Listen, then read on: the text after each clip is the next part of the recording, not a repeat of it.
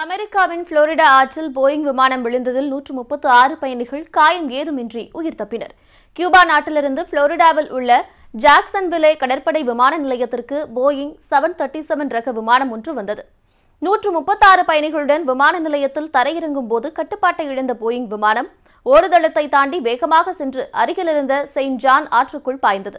இந்த விபத்தில் விமானத்தில் பயணம் செய்த 136 பயணிகள் அதிர்ஷ்டவசமாக உயிர் தப்பினர். இதனிடையே விமானத்தில் இருந்த அனைவரும் நலமுடன் இருப்பதாக கூறிய ஜாக்சன்விலே மேயர், விமானத்தின் எரிபொருள் ஆற்றில் கலப்பதை தடுக்க ஊழியர்கள் போராடி வருவதாக தெரிவித்தார்.